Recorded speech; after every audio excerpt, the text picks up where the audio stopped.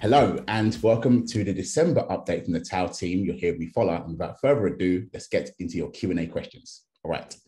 And the first question is from Omni user. And the first question they ask is, for those who kept their Agoras tokens on Omni wallet, could they add their tokens directly on Agoras Live similar to MetaMask wallet, or should they need to convert it first to an ERC20 token to be stored in a MetaMask wallet? About Omni Wallet, currently Agoras Live supports only MetaMask and the like wallets, so you can use Omni Wallet. But we'll look into supporting Omni Wallet if it's possible in the application later. All right, fantastic. Thank you very much. And the next question they ask is, for the transaction fee or gas fee, would it be paid in Agoras tokens or do users need to rely on Ethereum tokens? I hope it would be low transaction costs. Yeah, for the transaction costs, initially, of course, it will be Ethereum tokens, and we will look into the options with the lowest cost possible, and eventually, I hope we'll come to paying in Agoras tokens in our own blockchain. All right, fantastic. Thank you so much, Andre. And the next question is from Sir Language, and they ask, they've got two questions here. The first one is, would participating on discussions on Tau be as simple as chatting to your friends in a group, Messenger, Telegram, and posting your opinions like on Facebook? Or do they need to painstakingly define each word like it is a verb, noun, or adverb? And do they have to think it's present, perfect, future tense, etc.? If so, I'm afraid people will not use complicated tools for discussions. It's not usable. People need to just discuss things and not think about grammar. But if they just discuss the natural way we discuss on a group chat, then I'm very much impressed by Tau. Well, it's somewhere in the middle. After all, you need to talk in a way that the computer will understand you. So think you are speaking to a robot. It's not like speaking to normal humans. It doesn't mean that everything has to be look completely like programming language. There are a lot of existing ways to translate natural language to something that computers can understand. But of course, it's not perfect. So it will be somewhere in the middle. All right, fantastic. Thanks, Ahad. And the next question they ask is, what do you mean by controlled natural language? What do early participants need to know about controlled natural language so that they can effectively participate, sharing their knowledge on Tau? Controlled natural language is to have a formal language in a way that sentences in that formal language are also natural language sentences or very close to them. So it is a structured natural language. There are many controlled natural languages, and we will develop one specifically for the Tau language. Thank you very much, Ahad. And the next question is from Sir Belford, and they ask, why is it that consensus of facts is a weak form of consensus? Is there another form of consensus which is stronger and more desirable? If so, why is it stronger and desirable?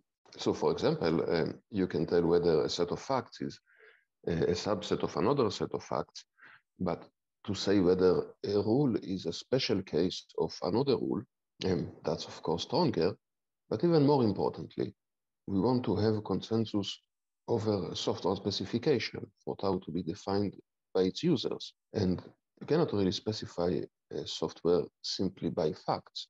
You need some rules that connect the current and previous timestamps to the next timestamps. So you need a much deeper level of decidable consensus in order to allow collaborative software specification. All right, fantastic. Thanks, Ahad.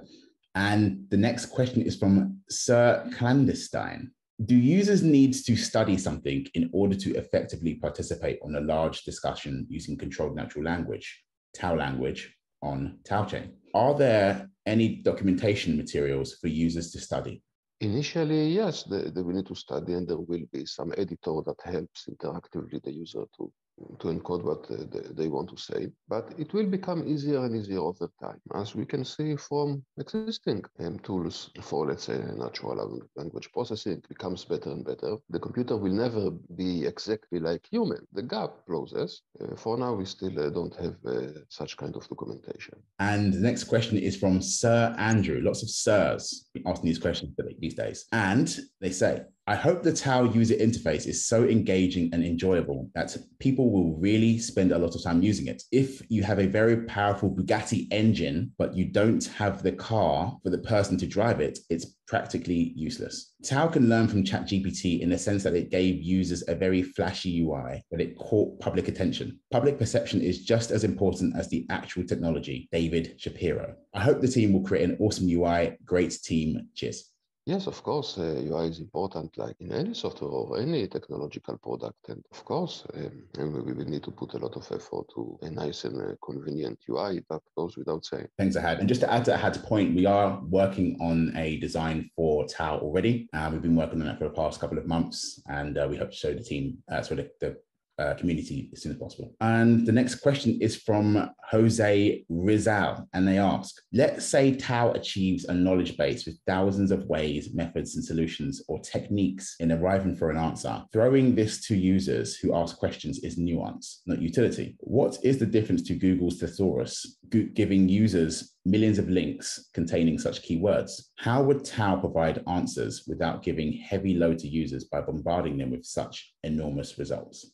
What Google does is basically textual search with like thesaurus. Indeed, in the white paper, I think in the white paper, maybe somewhere else, we spoke about Google search with open thesaurus, but semantic search is very different. In semantic search, you have an engine that understands the meaning of whole complex ideas, not just simple words. You will be able to query based on the meaning of the content, not just textual search that may be enhanced with the thesaurus, but it is still not aware of the meaning. Fantastic. Thanks so much, Ad. And the next question is from Mr. Ferrari. Bugattis and Ferraris mentioned on this Q&A. GPT is at capacity right now. I think it can't be used by many people at once, so they have to limit it. How many people can use TauChain, Agoras, and Agoras Live all at once? How much is the limit? Will we encounter the same problem in the future, like slowing down of the system due to many users using it all at once? Yeah, I experienced the same frustration trying to use ChatGPT. I had to try several times before I got through.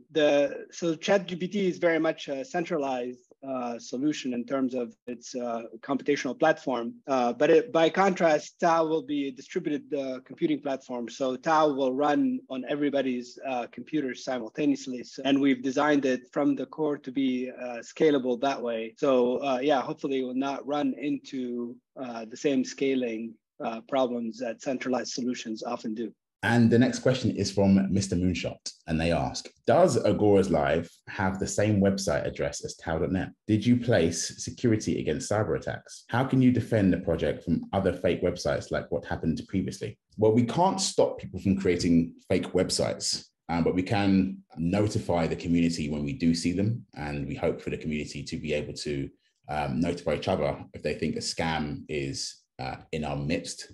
But we can't really stop people from creating clones beyond reporting them and notifying everyone that they what they've seen. Yeah, regarding the cyber attacks, you can't really do something from fake websites. You can create an application that runs on your desktop or mobile, and this will secure it. But all websites, including even cryptocurrency exchanges, suffer from such scam sites that, for example, can change one character in the spelling, and when you type a wrong address, you get this phishing site, and all you can do is to report it.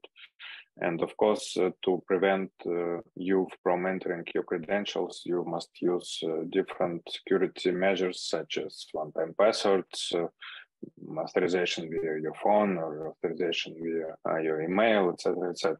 All those tools are good, and of course, we will use as much tools as possible to prevent such scams, phishing, just like anyone. All right, cheers, Andre. And the next question is, will you give away free tokens for public testing of Agoras Live, alpha scaling discussion, the computational resources market, and the Tau mainnet? Of course, for public testing of Agoras Live, we will give away free tokens. It's not possible to test it without any free tokens. Of course, we have such plans. As for other parts, I'm sure we will consider it also when it comes to it. All right, fantastic. Thanks, Andre. And the last question is from Nerds, and they ask, does Tau use elliptical curve like Bitcoin to secure its transactions, or is it better? If so, can it defend the system against quantum computer attacks in the future? The news talks about quantum computing's possibility to break Bitcoin in the future. How can you defend against such an attack in the future? Yes, so Tau chain will use the same encryption primitives as those are used by most other blockchains, because that's really the best policy right now, because developing your own encryption primitives is really not advisable thing to do. And in terms of security, they're extremely secure right now. In terms of quantum resistance, I mean, that's a problem that everybody will face. However, I'm not too worried about quantum computers becoming a reality within our lifetime. You know, despite all the hype that's going around about quantum computing, I really don't think we're going to see quantum computing anytime soon. But even with respect to quantum computing, yes, there are plenty of algorithms that are quantum hard, basically, that even quantum computers cannot break. So in the future, if probably, not in our lifetime, when quantum computers become a reality, there's plenty of encryption primitives and algorithms that are quantum hard that probably everybody will have to move to, but they already exist. Fantastic. Thank you all so much for your Q&A questions. We will see you in the new year. But before that, tune in to the business team and development team update. Cheers.